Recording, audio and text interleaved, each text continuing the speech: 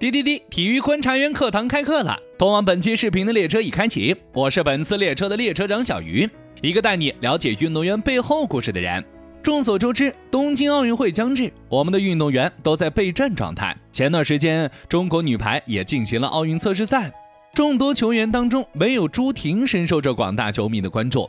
当然，关注的不仅仅只是排球方面的成绩，还有她在感情方面的事儿。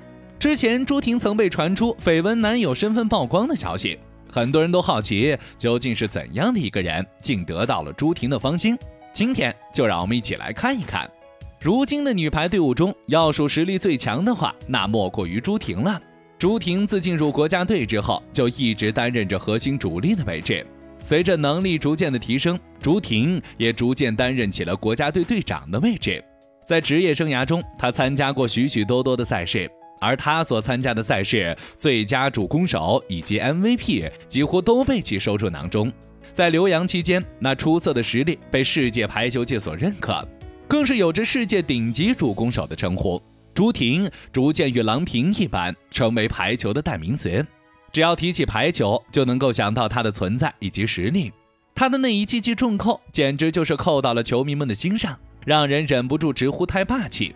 8年的时间就获得了15个 MVP， 朱婷简直就是 MVP 收割机。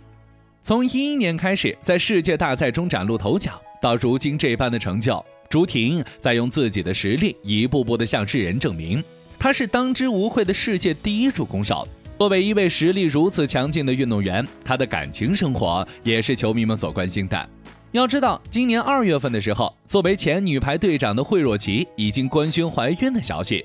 其实惠若琪退役后一直都很少活跃在大众的视线中，很多人都只知道她有着超高的身高以及运动天赋，却很少有人知道其实她也很有商业头脑。退役后的她自己创业，而她的事业涵盖了各种运动项目。不仅如此，怀孕后的她还将自己的事业拓展到了孕妇瑜伽以及体育馆等实体店经营。3月份的时候，惠若琪在厦门的出席活动，从照片中能够看出，惠若琪从整体状态来看还是很不错的。不过因为之前惠若琪做过心脏手术，所以怀孕后的她水肿有些明显，但是整体看的话，惠若琪还是很有活力的。在惠若琪官宣怀孕不久，就又有一位女排姑娘官宣怀孕，这个人就是曾春蕾。其实曾春蕾原本是现役运动员，但是因为怀孕，她只能暂时告别国家队。当然，这也意味着她将无缘东京奥运会。虽然有遗憾，但她也迎来了自己的一个重要时刻，那就是迎接自己与丈夫的爱情结晶。在她官宣了这则消息后，很多人都纷纷表示祝贺。此前，曾春蕾录制了一段视频，这也算是她宣布怀孕后第一次出镜。视频中的她十分温柔，球迷们的第一感觉就是曾春蕾已经成了一个温柔的准妈妈。惠若琪以及曾春蕾都是郎平带出来的女排队长，所以如今很多人都在关注着朱婷的感情生活。之前有关于朱婷的绯闻男友被传出，据说他曾是中国女排的一位陪打教练，名叫李彤。相信有很多人对于这个名字都十分陌生。那么他究竟有着怎样的魔力，竟让我们的大主攻为之心动呢？李彤在早年的时候也是练习排球的，很巧的是，他也是主攻的位置。不仅如此，他还在08以及09年获得过江苏省青年组沙排的金牌。据说李彤如今身高有1.95米，15年的一次比赛中，李彤为女排的队员张常宁递冰袋，这一场景被媒体捕捉到，李彤也因为这件事在网上走红。不仅如此，更是吸粉无数，甚至还被称为中国女排最帅的陪打教练。当时很多网友都在纷纷感叹，这个小伙子长得真不错，而且身高也达标，和女排姑娘们站在一起是真般配。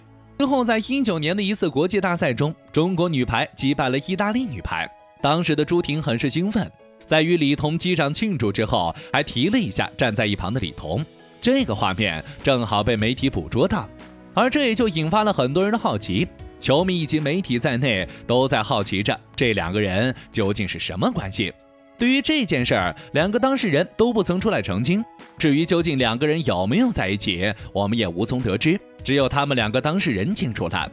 不过如今惠若琪以及曾春蕾这两个前女排队长都相继结婚以及怀孕，作为现任女排队长的朱婷，感情生活也是郎平最为操心的一件事了。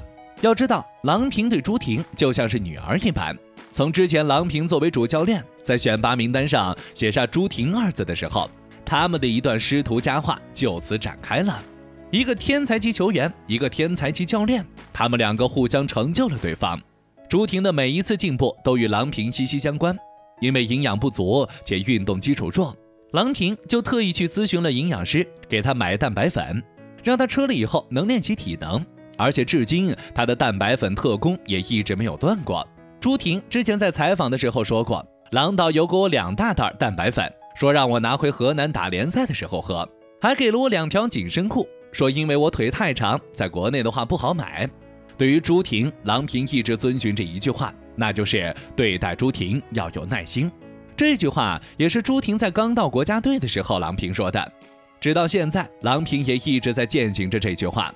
郎平对朱婷就像是对自己的女儿一样，所以操心女儿的终身大事也是很正常的。如果朱婷真的与李彤在一起的话，想必郎平也十分放心了，毕竟都是在自己身边成长的，人品以及性格如何，她应该也是十分清楚的。对于这件事儿，我们还是坐等着当事人官宣吧。如今还是期待着朱婷能够带领中国女排在东京奥运会上再创佳绩。我们也一直坚信着朱婷的时代才刚刚到来，巅峰未至，她究竟是否能够成为下一个郎平，就让我们拭目以待吧。好了，以上就是本期视频的内容了。对于这件事儿，不知道你有什么不一样的看法，欢迎留言讨论。这里是体育观察员，带你了解运动员背后的那些事儿。想要了解哪个运动员的话，那就私信小鱼吧。本期视频到这里就结束了，我们下期不见不散。